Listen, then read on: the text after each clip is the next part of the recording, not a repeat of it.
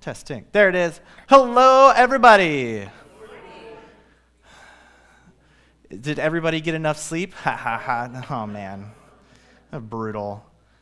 You know, I think you could even go to bed an hour earlier, but still having to get up, that hour just hits, and it's like, no. Yeah. And so we went to the Westwood Jubilation last night to watch the students perform. And they let Westwood perform last since they're home, and so they performed at 10 o'clock. And so, I was like, it's good. It's good. It was a great time. The students did a fantastic job. And we are excited to be here this morning. We might be a little bit tired, but we're not going to let that keep us from worshiping our God this morning. So, some announcements to go through this morning. If you're a first-time guest with us, if you would grab a Connect card in the chair in front of you and fill that out, and you can come find me in the foyer after service.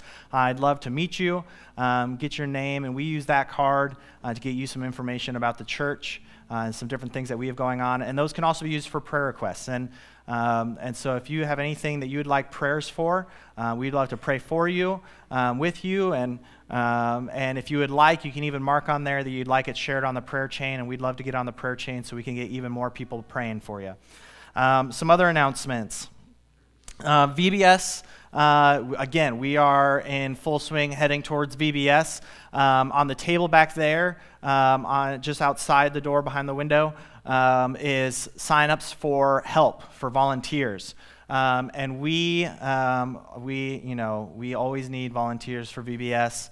I don't know if we've ever turned volunteers away, and so I would rather have that problem than not enough. And so please go sign up for VBS. Even if you've never helped with the children's ministry, you've never helped with VBS,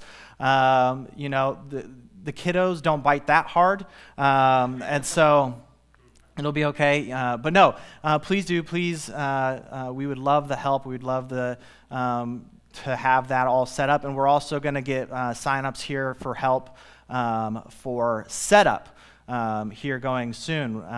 April is the last month that we do Slam and Encounter, so we can spend the whole month of May doing VBS prep and getting stuff ready and getting decorations. If you saw last year with all the crazy decorations that we had, the whole hallway of stars and whatnot, that's all done by hand. That's all done by volunteers and help that we have here at the church. And so we would appreciate any help that we can get. This year we're going under the water with scuba, which Doc told me actually stands for something last week. What is it, Matt?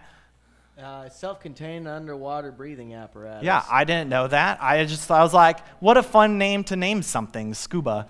No, apparently it actually stands for something, so the more you know. But registration for VBS is also open. And so, yes, we have QR code, and I think we've got even some little sheets with those back there. If you don't want to use a QR code, you can go to our website, and I've got it nice right on the front page. It'll be hard to miss. If you go to our website, you'll see it, and you can get kiddos registered for VBS coming up this summer. We are excited for that. Also coming up, we have our Easter week coming up, and so we have Good Friday service that we're going to do this year. And so we haven't done that, I don't think, as long as I've been here. But Good Friday is, we call it Good Friday, but it's to talk about something very serious, and it's to deal with the fact that our Savior had to die for us, that he went to the cross and he died for us. And so we want to gather together and worship on Good Friday and spend some time processing through what Jesus went through for us. And then after Friday comes Sunday. Well, there's Saturday, but comes Sunday. And that's when we have Easter. And so Easter is coming up at the end of this month. It's really early. March 31st is Easter this year. And so and we will have breakfast starting at 9 with service at 10. There will be no Sunday school that morning, but we will have breakfast at 9, service at 10. We are excited to be able to celebrate that day, and so please be inviting people to join us on Easter and Good Friday. And so as we look forward to that, something else that I want to talk about this morning, I don't know if anybody's families ever did this, if you ever had a family meeting growing up where, hey, let's sit down, let's talk about some stuff, let's get on the same page or some things that we want to work out. And we want to have a meeting to kind of do that with the church of, hey, let's we have our annual meeting and that's good and we talk about the budget and stuff, but there's a lot of other questions, a lot of other things that we want to get to, and there's just not enough time in that budget meeting to get through that. And so we wanted to have a meeting to sit down and talk about some different stuff. And so coming up, April 7th, it'll be the Sunday after Easter, we are going to have that meeting. We're going to call it our family meeting. And here's what I'll say about this, right? If you ever had a family meeting growing up, then you'll know that you're not invited to family meetings, right? You're not invited. If you're a part of the family, you'll be there. And that's what I want to say about this. I'm not inviting you. If you are a part of the family, you'll be there. And so we want to talk about some stuff and figure out some things moving forward with the church. I do want to give a heads up just because I don't know, I feel like this question might come up. I'm not leaving. That's not what this meeting's about. Just to be really clear, I don't want to get people nervous about this. Like, we're not going anywhere. There's no staff changes taking place that this is just to talk about some different things. We want to talk about communication. We know that's something that we've struggled with. And we want to get on the same page and talk about how we're going to communicate going forward. I've had lots of people who you're like, man, Jed, you've got a lot going on. How can I help? At this meeting, we're going to break it down. Here's what we want to do as a church. Here's the things that we need to get started. Here's the volunteers that we need. Here are the leaders that we need. We're going to walk through all of that. And then we're also going to talk about some different emphasis that we want to have in this year moving forward, of some things overall as a church that we want to get better at.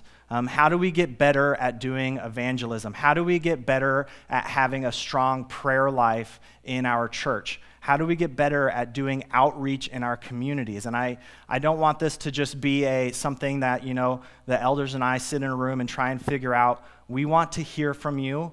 We want to involve you in that and let you know what's going on and what things that we are talking about. And so, you're not invited, but if you're part of the family, you'll be there. So there are sign-ups out on the table. I put it in between the children's sign-ups. That way, while you're there, maybe you'll sign up for some children's stuff as well. But you can sign up out there. Just write your name and how many with you are coming. If you want our text message stuff, if you have signed up for our text messages, you should have gotten, hopefully it went through, you got a text message at 10:02. I scheduled it out, so in the middle of my announcements, you would get a text message that has the link to the sign-up online for this. And so we hope to see you there. Let me pray, and then I'm going to pass it off to Matt. Dear God, I thank you for this morning.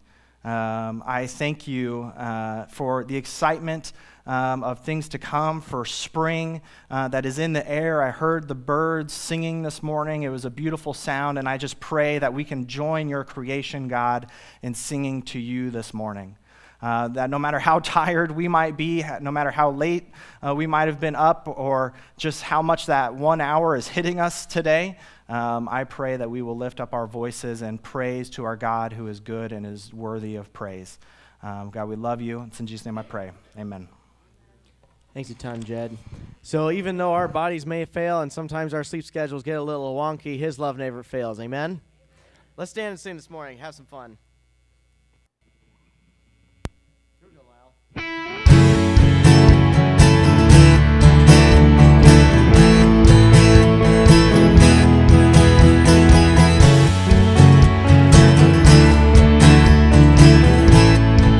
Sing with me this morning. Nothing can separate even if I ran away, your love never fails.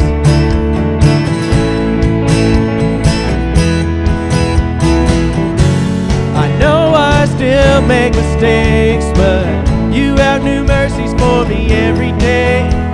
Your love never fails. Whoa, and you stay the same through the ages. Your love never changes. There may be pain in the night, but joy comes in the morning. Yeah. And when the oceans rage, I don't have to be afraid, because I know that you love me. Your love never fails. The wind is strong. The wind is strong and the water's deep. I'm not alone here in these open seas. Your love never fails.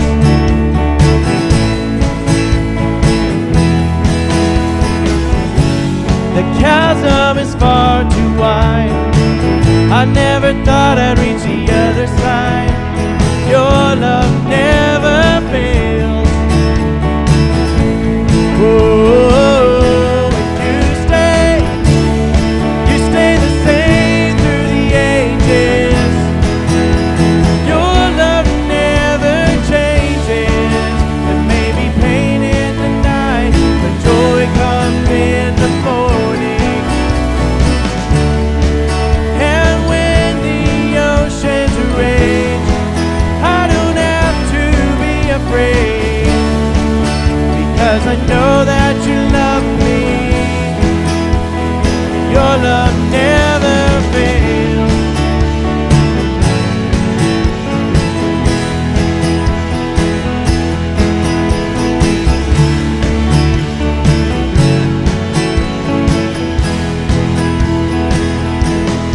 You make all things work together for my good. You make all things work together for my good. You make all things work together for my good. And you make all things work together for my good.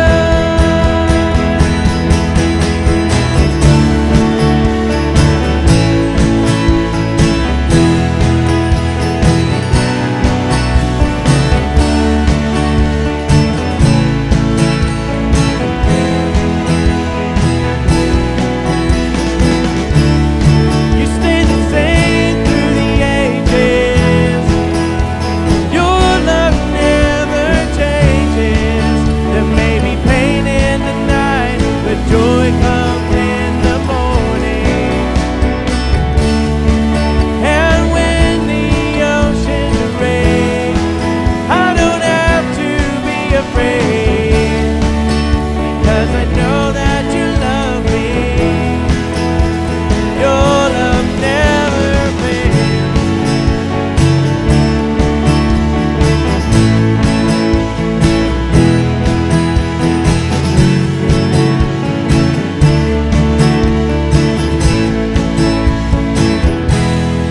Amen. You guys take a quick minute, say hello to someone you haven't seen this week, and we'll see you here in just a second.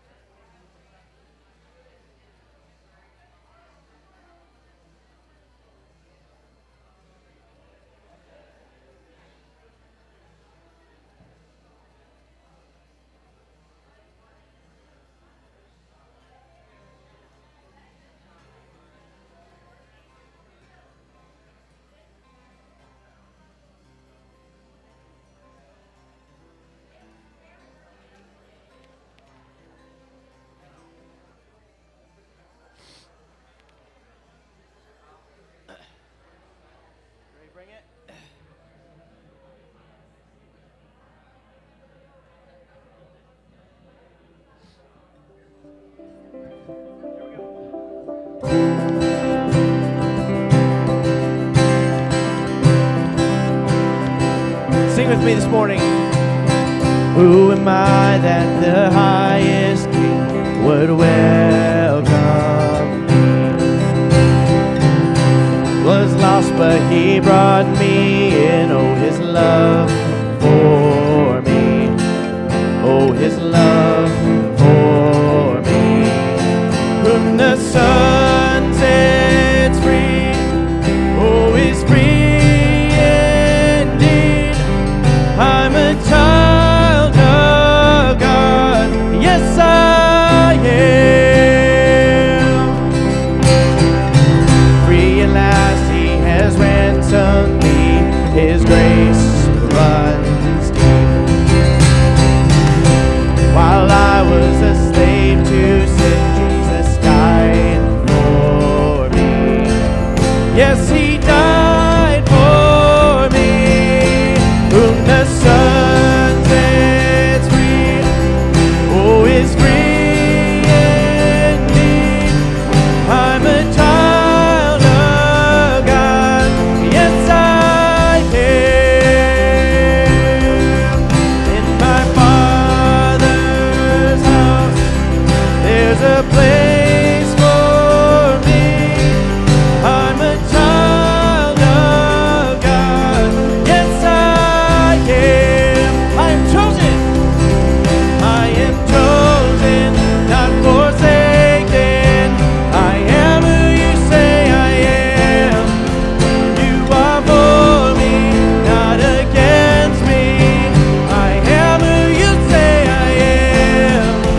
I am chosen, not forsaken. I am who you say I am. You are for me, not against me. I am who you say I am. Yes, I am who you say I am. Whom the Son sets free, oh, is free indeed. I'm a child of God, yes I am. In my Father's house, there's a place for me. I'm a child of God, yes I am. In my Father's house, there's a place for me. I'm a child of God, yes I am. Who is free in the Son is free indeed, amen.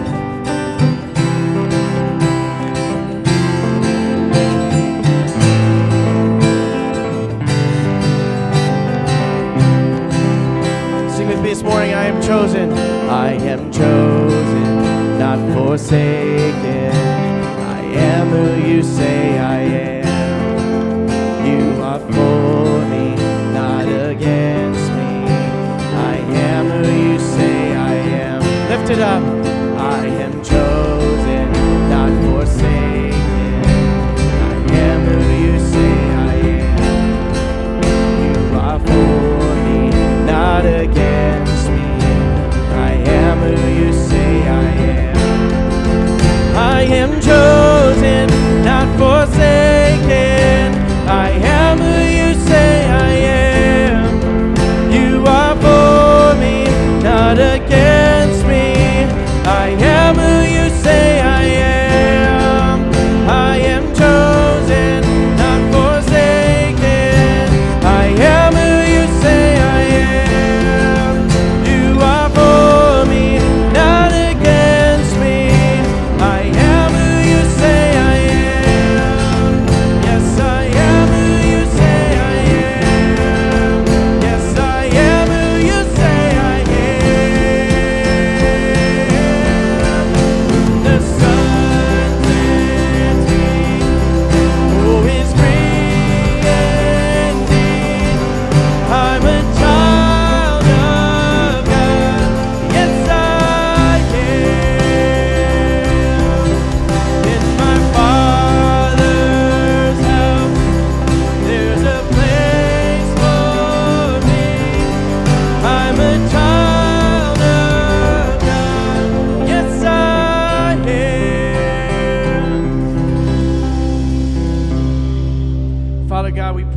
this house this morning, we get to say, you are our living hope. Lord, who could imagine so great a mercy? Who could fathom such boundless grace? You are the God of ages that stepped down in glory to wear our sin and bear our shame. Lord, that we get to bear the name Jesus, that we get to wrap ourselves in his blood and live with you in eternity, Lord. And we continue to celebrate you in that this morning. It's his name we pray. Amen.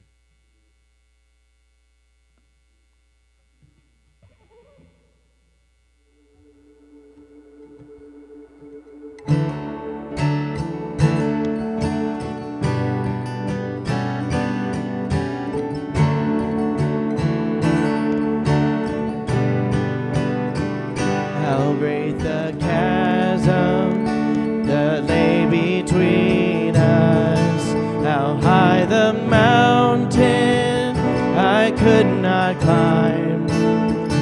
In desperation, I turned to heaven and spoke your name into the night.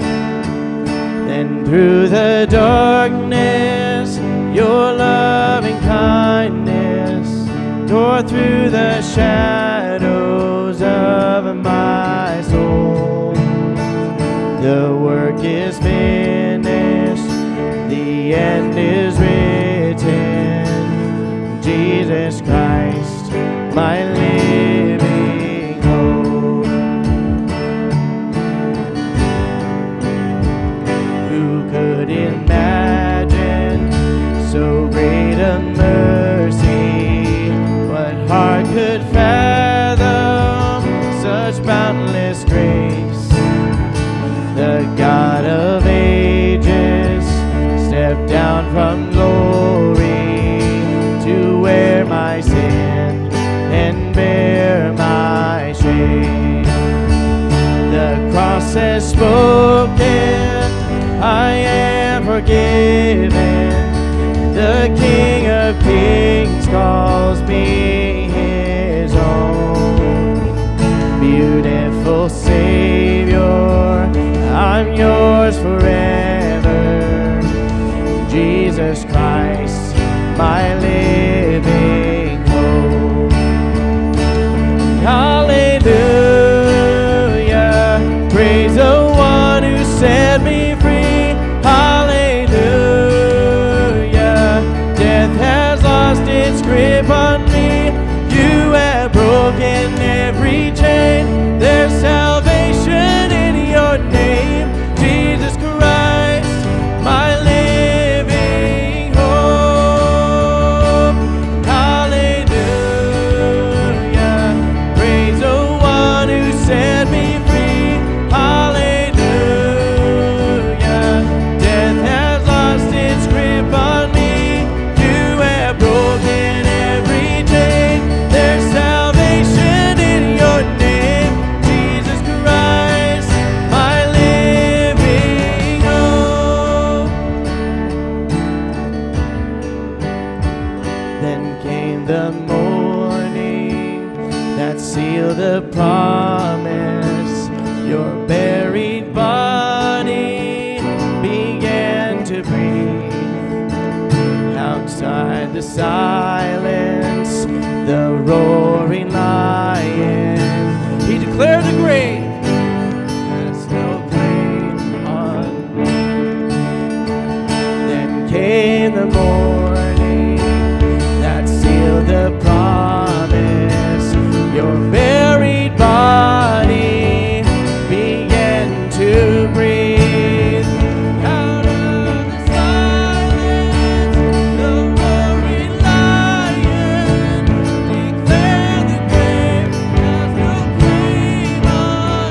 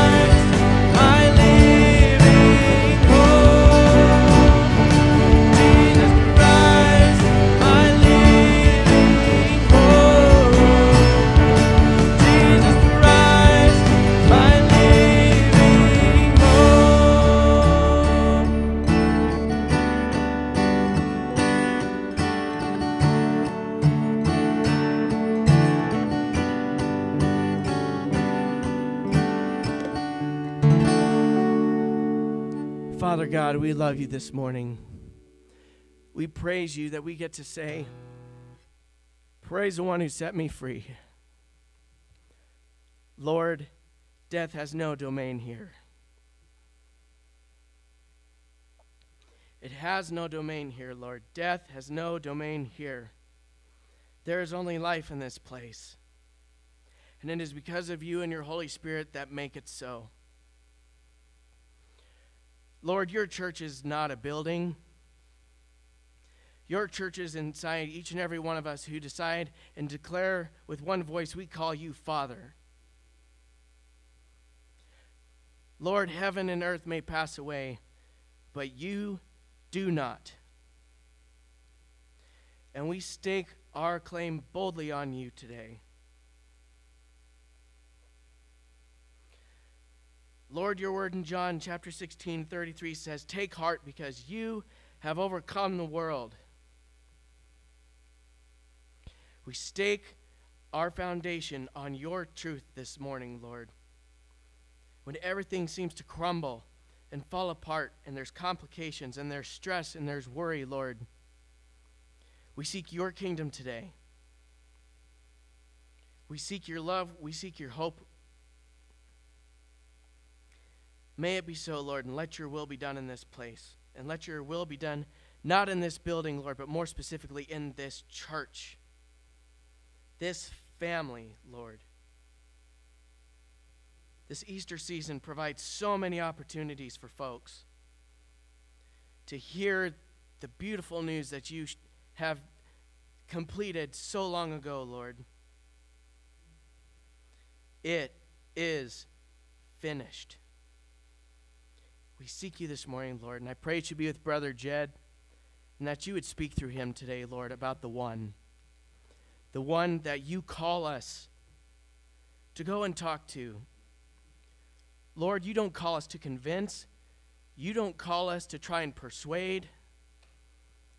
You call us to tell. It's not up to us. We don't have any magical words, Lord. We have you, and that is good enough. We praise you this morning. It's his name we pray. Amen. You guys may be seated.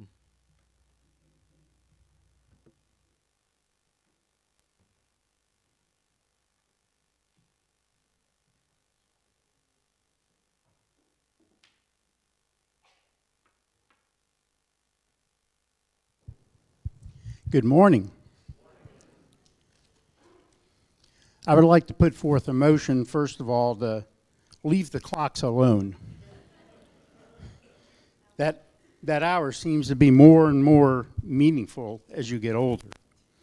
It's harder to catch up. I'd like to read from the book of Matthew, chapter 22, verses 36 through 40. This is the background is the Pharisees are testing Jesus. Teacher, which is the greatest commandment in the law? Jesus replied, love the Lord your God with all your heart and with all your soul and with all your mind. This is the first and greatest commandment. And the second is like it. Love your neighbor as yourself. All the law and prophets hang on these two commandments. This is two-part. There's two parts to this. The first part is love the Lord your God with all your heart, all your soul, and all your mind. 15 years ago, when I first started coming to this church, I heard this, and I said, oh, okay. I love the Lord with all my heart, all your soul, and with all my mind. But that's not how it works. I come to learn that it's a process that you have to grow in your relationship with God. It's just not a switch that you turn on and off. And you have to be, you have to seek out the right people and do the right things in order to allow your faith to grow. And this is important that you go through this step and start to make. It's been 15 years and I'm still working on it, but I have come to understand what it means to love the Lord with all your heart, all your soul, and all your mind. And this is important because the second part is even tougher. Love your neighbor as yourself. Well, we all have to admit that could be difficult with some of the neighbors. And being humans, we're flawed, and we just can't, it's just not another switch that you flip. That you flip the switch and, okay, I love all my neighbors, and you go out and start, helping people and doing things. It's not. But I came to learn that once you learn to love the Lord your God with all your heart, all your soul, and all your mind, it becomes much easier to love your neighbor. And it allows you to open up yourself and help people and try to show them what Jesus Christ has done for them. This feast we're about to take is to celebrate Jesus Christ breaking the chains of death and saving us from sin.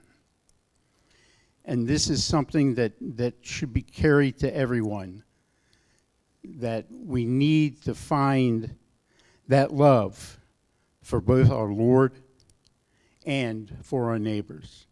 Let me pray. Heavenly Father, I thank you for this beautiful day. I thank you for allowing us to freely gather here and worship you. And I ask that we all strive to grow in our love for you, so that in time we can truly know what it means to love your neighbor. In Jesus Christ's name I pray. Amen.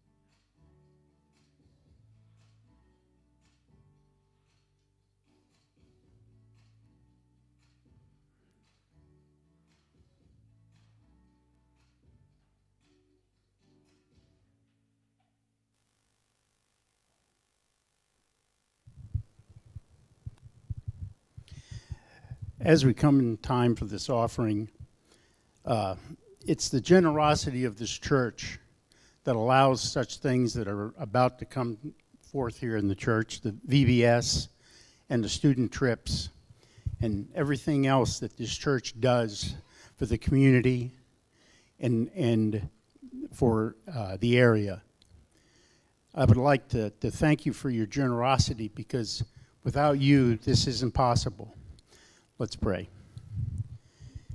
Heavenly Father, I ask that you bless these gifts, that you have them given freely, and that they can go forth to be used to help this church spread the word of Jesus Christ in this community.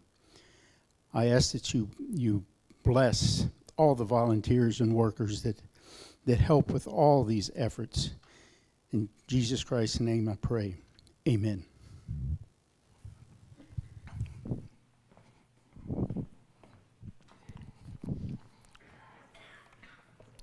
Hello again. So, is there anyone who is really good about noticing when things are different in their everyday lives? Because I feel like there's two types of people. There are those who are going to notice every single type of change. Like any small thing, they're gonna, what did you do? Like what happened? Who did this? And then you have the person who is just, you know, like it doesn't matter what change has taken place, they're not gonna notice either one way or another. Now, I am not the person who notices everything. It's not who I am, but they are some of my favorite people to mess with. Those are some of my favorite people to mess with. Right? These are the people that you don't have to do anything crazy. Right? You just shift a piece of furniture a couple inches. Maybe you swap things around in the pantry. Maybe they've got it organized a certain way. You just swap a couple things. Turn the toilet paper roll the opposite direction. Right? I could just hear someone screaming in the bathroom now. Who did this? Yes, exactly. Right? It's the simplest changes that can just drive these people insane. Especially when they have like no idea who is doing it. When I worked at camp stories, oh my goodness. I have all the camp stories. There was a girl who, she was on staff with me, and she had gone away for the weekend, and we all had like padlocks on our rooms so people couldn't mess with our stuff and whatnot. Well, the padlock, it was just, like the thing that holds the padlock is just screwed to the wall. And so she was gone, and I just took a screwdriver and unscrewed those screws. The door swings open. I didn't do anything crazy. I moved her pillow to the opposite side of the bed, and then I put everything back up and walked away. And like the whole rest of the summer, it was driving like someone was in my room. It was padlocked. What are you talking about? No. Someone was in my room, and it was just like she was freaking out. And so I love to mess with those people. Now, on the opposite side of the spectrum, you have those of us who notice absolutely nothing. And there's an equally fun game to play with these people, is to see how far you can push them not noticing. This is about making gradually larger changes, right? Start with something like moving the coffee maker to a different part of the kitchen. Start simple, right? Change the background picture on their phone to something else. See if they notice. And then you can start doing something a little bit more, right? They're still not noticing, okay? Take some of their favorite items of clothing that they wear on a regular basis and just hide it from their drawer, right? So they can't find it. And just see if they notice that shirt that they love is gone. Just see if they notice that. Some other things, maybe you start to get a little bit more, right? Maybe let's rearrange the layout of a room, see if they pick up on that. And then if things are still going well, this is where you get to have a lot of fun, right? And you have to be dedicated now. You got to be dedicated, right? Maybe hang up some random large pictures in the house that you find at the Goodwill or something. See if they notice that just all of a sudden, where do they do they notice the giant picture of a clown on the wall? Right? Let's paint a room a different color while they're gone one day. Are they going to pick up on the fact that this took place? And then now again, this is only for the dedicated, okay? This is only for those who have the guts to pull it off, right? Go trade in the car, get a different one, and see, are you going to notice that we have a different car? Now, I do want to make it clear, I am not held responsible for any relational damage that comes from you doing these things. Don't take and trade in your car and be like, well, the pastor told me to do it. No. I will deny it. I'll go back. I'll delete the live stream. There's going to be no internet evidence. But all of this to say, right, there are some people who are good at noticing things in their life, and there are those of us who just are not. It depends with me. Sometimes there's some things that I'll notice, but I'm like the classic husband that I'm not gonna notice if Sammy gets a haircut. I'm sorry. I'm gonna miss it. There's random things like that. There's some times where Sammy's like, "Hey, where's Remy?" Oh man. Where did he go? That's crazy. I could have sworn he was right here. And so it happens. But what we notice matters a lot, and we're going to talk about that today. We're going to continue to look at the parables in Luke 15. We started this new series last Sunday, and it's going to carry us through Easter. And last week we talked about the value of the one. Each of these parables has a missing item, whether it's a sheep, a coin, or a son. There's a missing item. And so last week we talked about the value of the one. Because you see, the Pharisees were treating the tax collectors and the sinners as if they were acceptable losses. Right? Like, oh, this is gone. That's okay, it's gone. We'll just write it off. It'll be fine. But God is always going to care when one from his flock goes missing. There's no acceptable losses in the eyes of God. And so last week we read about God's desire for all to come to repentance and faith. And at the end of the sermon, I encourage everyone to take 3 days this last week to read the different parables and pray a specific prayer on each of the days, to pray that God would help us have a deeper understanding of the value of the one. Right? Because God loves everyone, and that he is the one that we are going to learn that from. How can I care for the one? I need to learn it from God. Let me pray to God and help ask that he help me in that. And so I hope that was a valuable time for you in this week. And I also hope that now you're ready for what comes next, because today is about identifying who the one might be in our life that God wants us to find. So before we dig into that idea more, let's read through one of the parables in Luke 15. So if you want, you can turn with me to Luke 15. We're going to read that second parable of the woman who lost her coin. So we're going to start in verse 8. Luke 15, verse 8, and it says, "Or suppose a woman has 10 silver coins and loses one. Doesn't she light a lamp, sweep the house, and search carefully until she finds it? And when she finds it, she calls her friends and neighbors together and says, 'Rejoice with me. I have found my lost coin.' In the same way, I tell you, there is rejoicing in the presence of angels of God over one sinner who repents." Now, as a guy who always, I've talked about my everyday carry things that I always have in my pockets. There's a reflex that I have developed anytime we go anywhere, and maybe some guys can relate to this. Right, if we go out to eat at a restaurant and we're getting up ready to leave, right, I slide out of the booth, I always do the 3-slap check, right? I got to smack my front right pocket, make sure my phone's there. I got to smack my front left pocket to make sure my keys are there. And then I smack my back left pocket to make sure my wallet's there, right? Anytime I get up to go to leave anywhere, boom, boom, boom, okay, we're ready to go. Let's it's just quick. I don't even it's not even something that I think about anymore. It's just something I do. I get up, okay, I got everything, let's go. We're ready to roll. And the reason for this is because, growing up, I didn't wear jeans as much. A lot of times if it was nice out, right, I'm wearing gym shorts out and around. And I don't know if you've ever worn gym shorts. They don't hold things in pockets well at all. And so I had a problem of losing my wallet out of gym shorts, or losing money, or my phone or whatever. I remember one time I was young, and we had gone up to Sioux Falls for the Lifelight Festival. I don't know if you were there back in the day. Big festival, lots of stuff going on. And my mom had given me $20 to go spend at the different vendors that they had. Well, the basketball shorts, the gym shorts that I had on, didn't have any pockets that day. I was like, shoot. So I shoved the 20 down the side of my sock. I was like, it'll be fine. It's not going to be fine. Right? Not even an hour had gone by, and I'm at this vendor. I wanted to buy something, and now they're staring at this weird kid who's down, pulling off his shoe and his sock to try and empty it out, flip it around as he looks for a $20 bill. Because at some point in walking around, it had worked its way up out of my sock, and I had no idea. But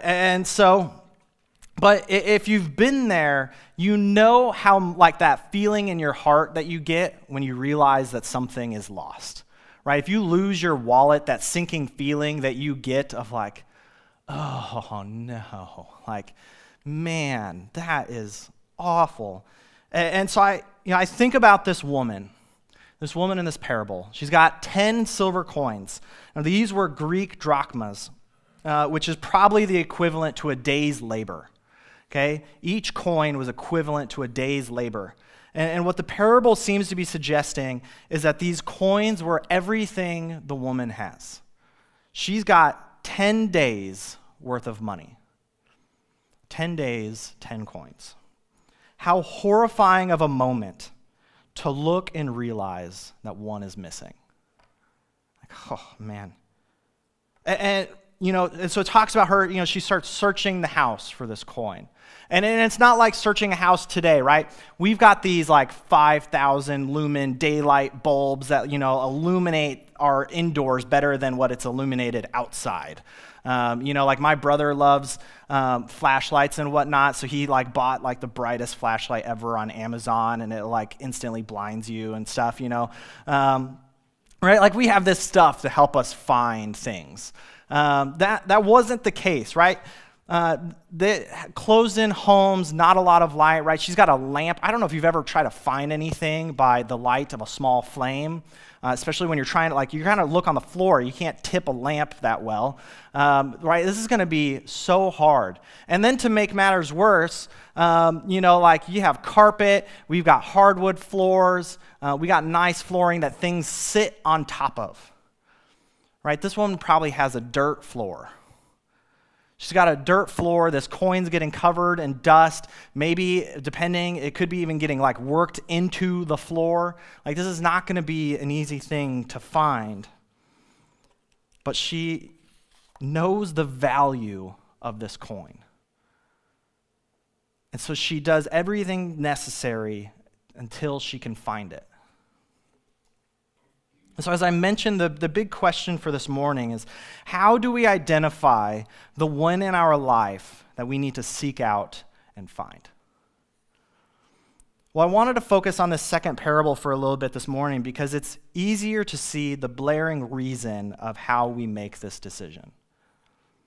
How did the lady know what coin to look for? Right? It seems like a dumb question because it's so simple. But that's kind of the point, right? It doesn't say where she kept her coins, but let's say she had, a little coin purse.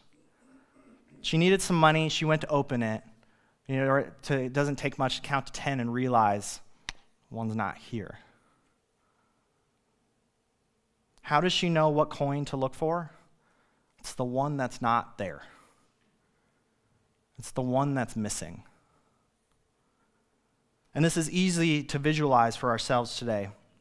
You guys came in today. You chose a seat. Your friends, your family came in. They chose a seat. Maybe someone you didn't know came in. They chose a seat. But look around this morning. What do you notice about our room? There's a lot of empty seats. There's people missing. And this isn't a shot at our church. I'm not trying to be like, our church is doing terrible or anything like that. I'm just trying to point out it's easy to see who we need to find. It's the person who's not here. It's the person that's missing. And this is why we start talking about the value of the one. Why did the shepherd even notice that one was missing, right? If I have 100 sheep running around, it's probably difficult to count sheep when they're just out in a pasture running around, right? He's got to have a system set up to count his sheep, to have a regular count to notice, oh man, I'm missing one. But why does he set up a system in the first place? Because those sheep are valuable to him. Right? I'm not going to take the time to count things frequently if there's no value, but he does because there is value to that sheep. There is value to the coins that the woman had lost. Our value of the individual is what's going to open our eyes to see who is missing. Right? If we don't value the one, we're not going to feel like anything's missing on a Sunday morning. We're going to come in, we're going to sing our songs, we're going to listen to our message, we're going to go home, and that's it. That's great. It was a good service. But if we understand the value of the one, we're going to see an empty seat. Man, who should have been there? Who should have been in that seat? And it's also more than just who's missing. Some people have vacations, it's shame on you for missing a Sunday of church. I'm not trying to shame anybody for going on vacation or anything of that sort.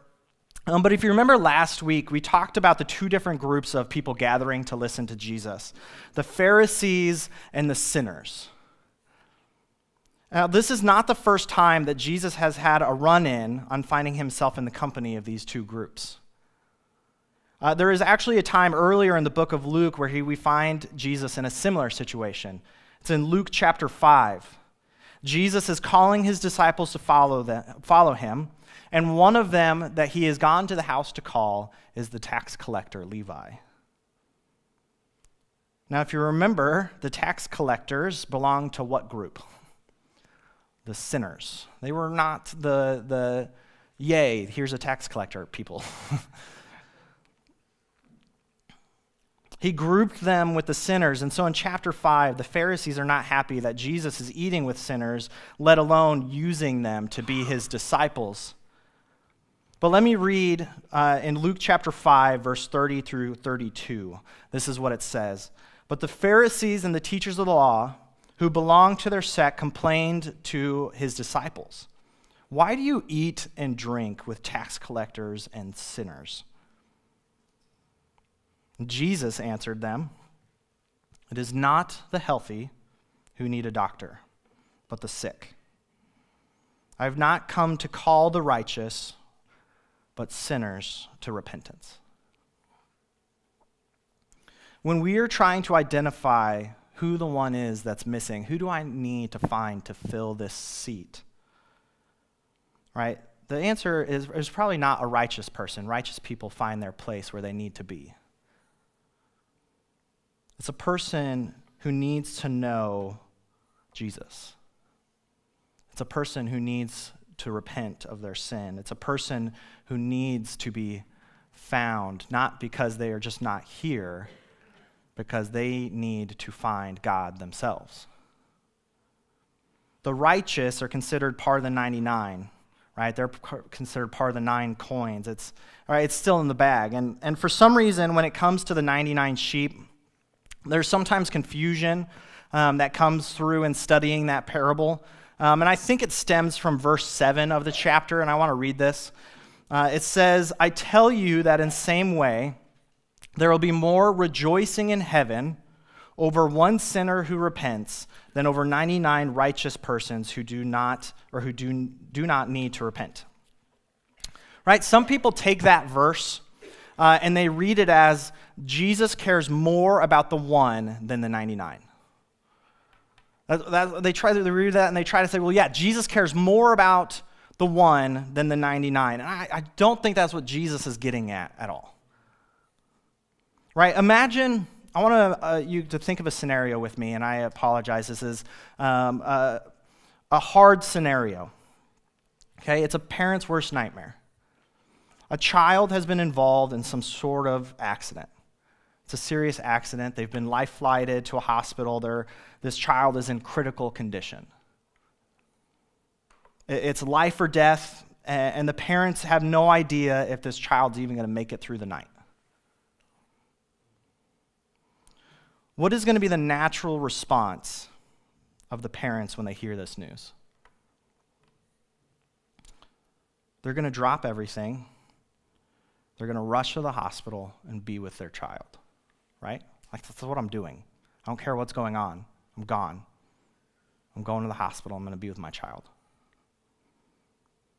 And on the way, right, they drop off the other siblings at a grandparent's house, but, right, the priority is to get to the one who's in the hospital. Do they care less about their children who are healthy and safe than the one who's in the hospital? No, absolutely not. Let me continue this a little bit. By what can only be considered a miracle, the child in the hospital makes full recovery. The next morning, the child is in a stable condition and the threat of death has subsided. It's a miracle. It's amazing. After a week, the child is discharged and able to return home, and the parents now have a full group of healthy children once again. And they decide to throw a party. Whose health are they going to celebrate?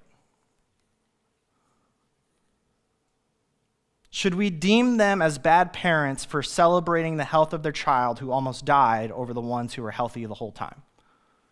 Right? We wouldn't do that. We would never do that. Why are we able to make that rational conclusion? Because we understand the scenario. We understand what is going on with the parents. Everything changes when the stakes are life or death. Right? How much more disdain would we give these parents if they acted nonchalantly about having a child in the hospital? Well, we'll go see them eventually, but we want to make sure that we're giving every child equal treatment, so we're going to spend some time with our children here, and then we'll go see them. Right? This would blow our minds. We'd be like, what are you talking about? Go be with your child in the hospital. Why does heaven rejoice more over one sinner who repents over 99 righteous persons who do not need to repent? Because a child of God was in a life or death situation. That's why. The situation was critical, but then they were saved from death. And that's not exaggeratory. That is literally what took place. They were saved from death. When a lost child of God is found, it is them being saved from death. And we see this in the end of the last parable with the prodigal son. Right? The other brother gets upset, and we'll talk about this more in a later message, but the brother gets upset when the prodigal son comes back home, and he's like, well, where's my party? Where's my fattened calf? Right? And this is what the father says in verse 32. But we had to celebrate and be glad, because this brother of yours was dead and is alive again. He was lost and is found. Jesus cares for and loves the 99. They are precious to him. Do not ever feel that you are not precious to Jesus. But God has children who are not safe. God has children who are in a life or death scenario, who are lost and need to be found. And God has asked us to help him bring his children home. And we know that this is in reference to those who are not here, those who need to know the hope that we have in Jesus. We also know that this is life or death. There is an urgency in which we need to accomplish this. And there's one last practical way that I want to talk about this morning of choosing a one that I want to talk about. How do we choose that one? I have one more practical way that I want us to talk about this. So we have a dog in our house, a little corgi named Cheddar. And she's a pretty good dog, other than a couple things that drive me nuts. One of these things is that she'll decide to follow you around the house. And many times, corgis are herders, and so sometimes she'll try and herd you. She'll nip at your heel to get you to go to a certain direction, which drives me nuts. But even more than that, a lot of times she doesn't want to walk behind you. She wants to walk right in front of you. And there's times where I'm trying to get stuff done. I need to get the house clean. I told Sammy I was going to do a bunch of stuff, and I didn't. And now I got a couple minutes before she's home. I gotta clean. I gotta get stuff done, right? And I'm trying to hurry around the home, and I've got this dog who keeps getting in my way. It's walking right in my path. Every time I turn a corner, she's standing there right where I need to go. And it's like, get out of my way. And so, it drives me nuts, and it's enough to where I'm almost to fall over this dog because she keeps getting in my way. And then I finally yell at her, move, and she looks at me like, what? What did I do? What? But when I was younger, there was a kid at camp stories, all the camp stories, sorry. And he caused quite a bit of issues. He had struggles, to put it nicely. He got sent home from camp several of the years that he was there. And not only did it seem that we would end up at the same week of camp every year, but at camp we often break into family groups for the week in which we have a smaller group that we get to know and do stuff with. Every year it seemed I was in this guy's family group, and it drove me insane. And I remember my mom came and picked me up. We were driving home. I started off, well, you'll never guess who was in my group again. And then she asked me this question. She said, what if it's not a coincidence? What if it's not a coincidence that he's in your group, Jed? What if God is putting him in your group because he needs someone like you in his life? Moms have that way of taking something that you're annoyed about and then throwing it back in your face and making you feel like a terrible person.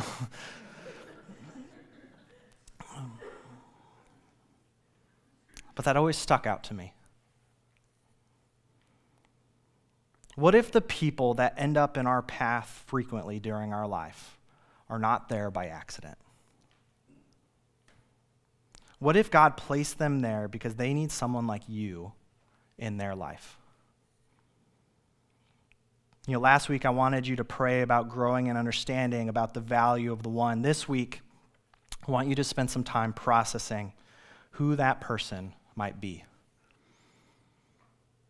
Who is that one that I need to go find? And here are the three things from this morning that I want you to consider in this process. Firstly and simply, who's not here? Who's not here? It's going to be someone who isn't here.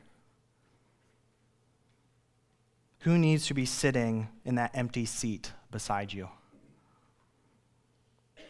Next, it's not going to be someone who already has an active relationship with Jesus. Those people aren't lost. It's not the healthy who need a doctor, but the sick. Jesus did not come to call the righteous, but to call sinners to repentance. And so we need to seek someone who needs to find repentance, who needs to be saved from that life or death scenario. But lastly, what I want you to consider and think about this is who might have God put intentionally in your path? Who is that person that it's like, man, I bump into this person a lot? Is that a coincidence?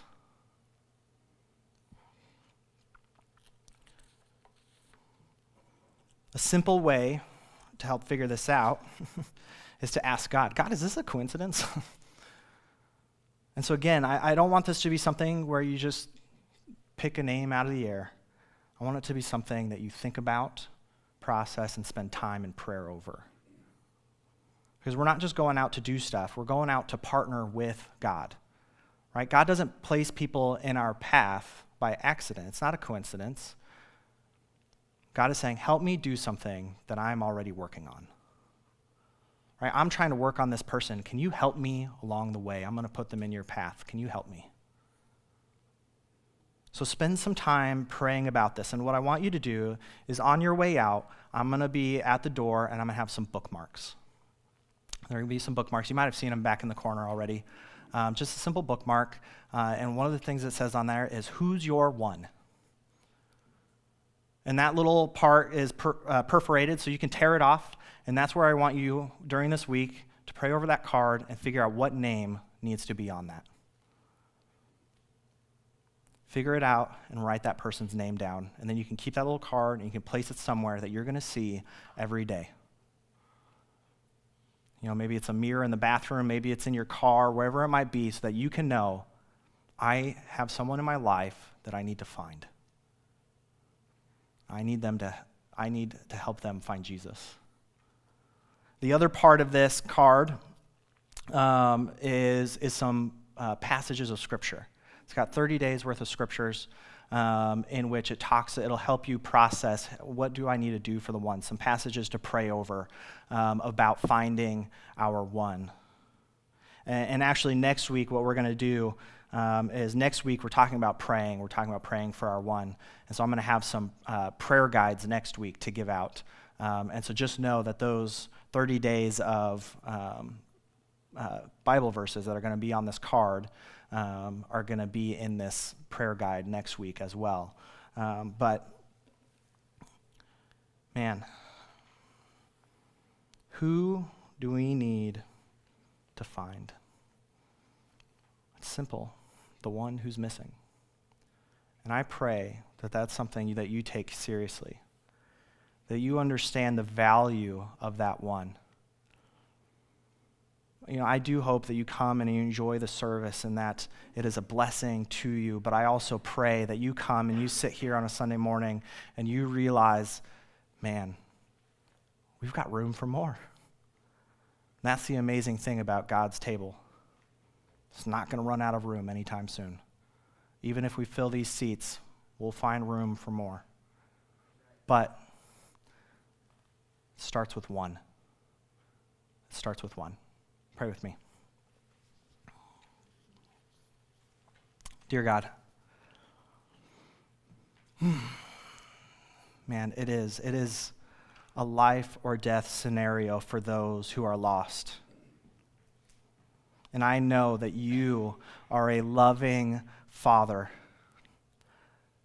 You are a loving Father who cares for each and every one of us, but there is an added priority and urgency to those who are not here. And I pray that we understand that. It does not detract from your love for us. But I pray that we take on that urgency ourselves. That we take on that seriousness of the situation. Because, God, there are people that you have placed in our lives. People who bump into us in our daily lives. And you're saying, hey, Jed, I need you to seek this person. I need you to pray for this person. I need you to help them find me. God, I pray that we can do that. That we will pray this week over this card. God, whose name do I need to write down? What person are you calling me to seek after? How can I show them the love and the grace that I have been given through your Son? So God, help us this week. Help us wrestle with that.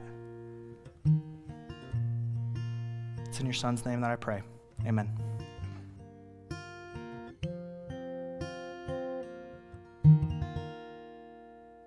Will you stand with me as we close out our final song this morning?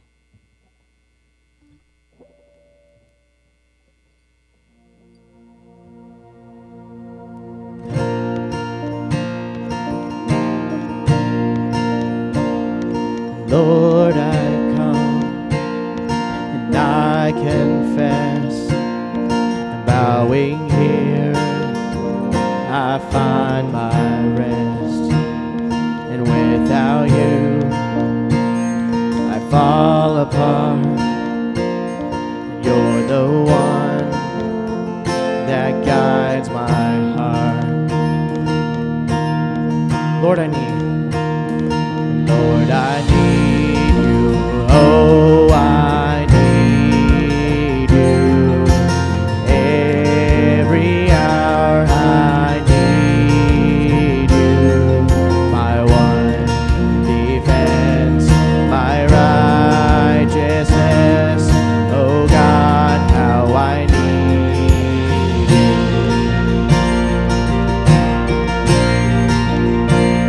Where sin runs deep, your grace is more. Where grace is found is where you are. Lift it up. And where you are, Lord,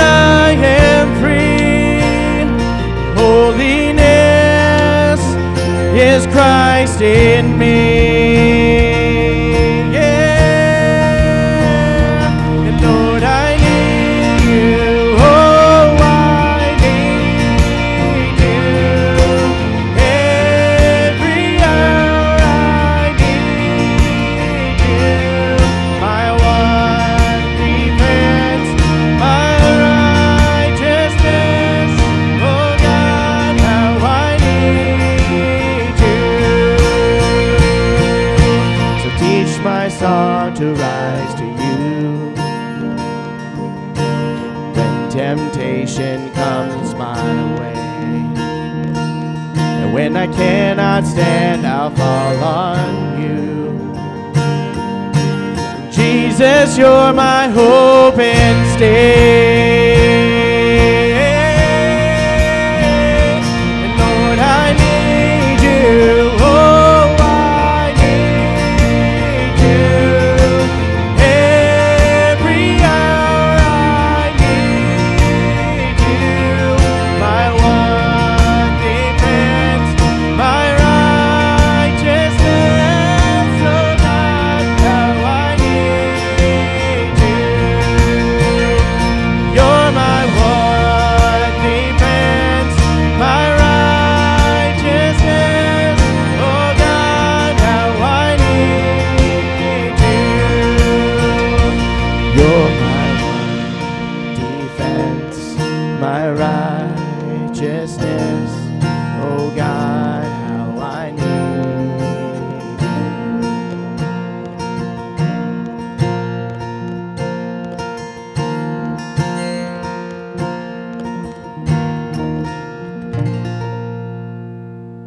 Guys, it's such an honor to be able to worship with you this morning.